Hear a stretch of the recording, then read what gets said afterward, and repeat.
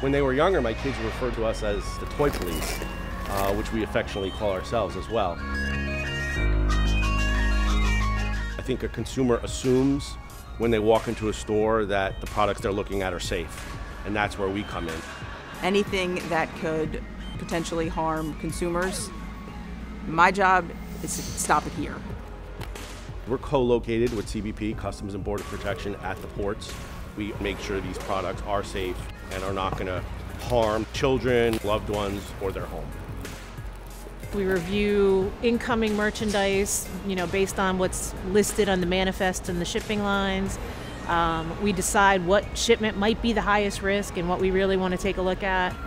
We bring the merchandise into a warehouse. They strip out the whole big container, and then we go through that merchandise. And we open up the boxes, we see what's inside.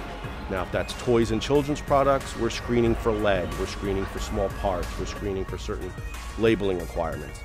And then we try to decide if it's something that we need to test further, if it's something that might be hazardous, if it's something that we cover, and we think, may look like it poses a little bit of a hazard, then we'll go ahead and we'll do some screening and some testing here at the port.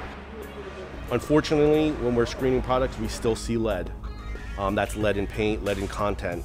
When you go out and you buy a toy for your child, for the most part, you're thinking that this is something that is going to be fun and that your child is going to like, and you shouldn't have to worry that it's going to harm them. It's easy to be passionate about our job because we keep people safe. We all go to the store.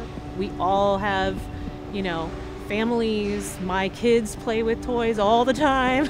Most of us are consumers. Most of us are parents.